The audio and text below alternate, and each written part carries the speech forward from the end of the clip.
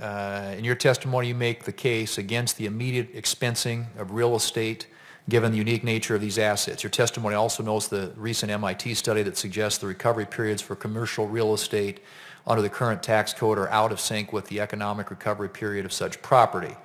Since we're trying to build a tax code that will promote sustained economic growth, would shortening the recovery period for commercial buildings from 39 years and rental housing from 27.5 years be a reasonable alternative to immediate expensing?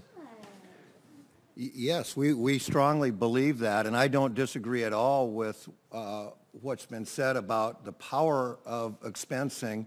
I'm simply saying that sustainability in our industry, it will incent our industry to build, but we see no benefit to building buildings that are ahead of the demand in the economy.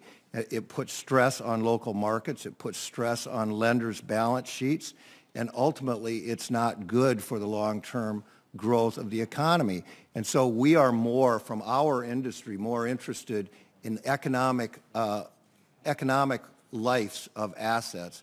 And real estate, as MIT has studied, real estate's proper economic life is closer to 20 years than 39 or 27.5 years. And by the way, there is some misunderstanding about real estate. Why would you depreciate a building that people see standing for many, many years? And these buildings are very, very capital intensive. It's not just that they fall down. People invest money into these buildings to keep them a competitive part of our economy and allow these buildings to adapt and be flexible to accommodate business as it changes over time.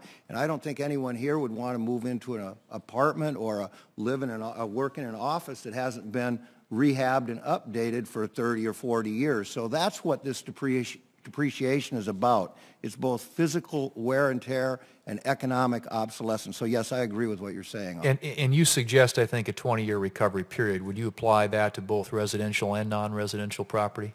I would, but there might be an argument based on what Senator Cantwell suggested earlier, that you may want to have a different life for residential versus non-residential, which is in current law today, and that's there largely as an incentive for housing. And lastly, should we consider expanding the 15-year recovery period that applies to improvements to certain types of real property and or shorten that period as well?